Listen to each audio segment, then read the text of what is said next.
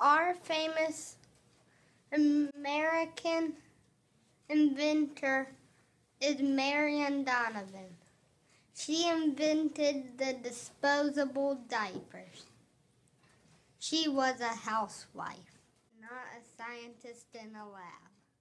It was 1949. She was tired of the thankless job of cleaning sheets and changing wet clothes constantly over and over again. She took her shower curtain to her sewing machine and she invented a plastic cover for the cloth diapers. She called it a boater because it looks like a boat to her.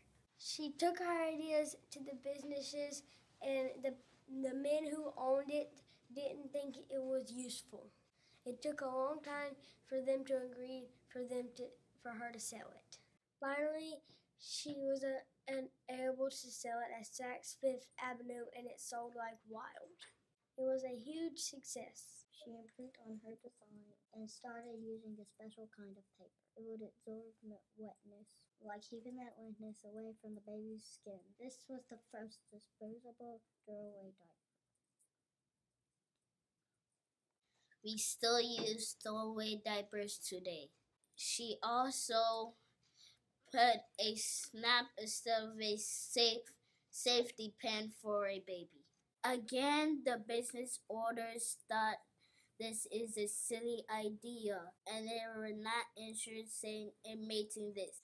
It took 10 years before they gave it a chance. It was wildly successful.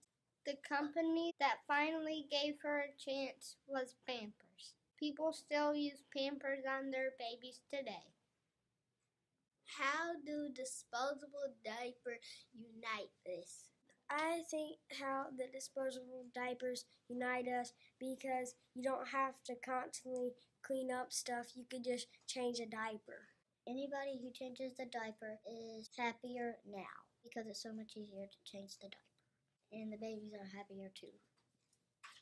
You don't have to be a scientist in a lab to invent something amazing that could unite us all. Thank you, Marion Donovan!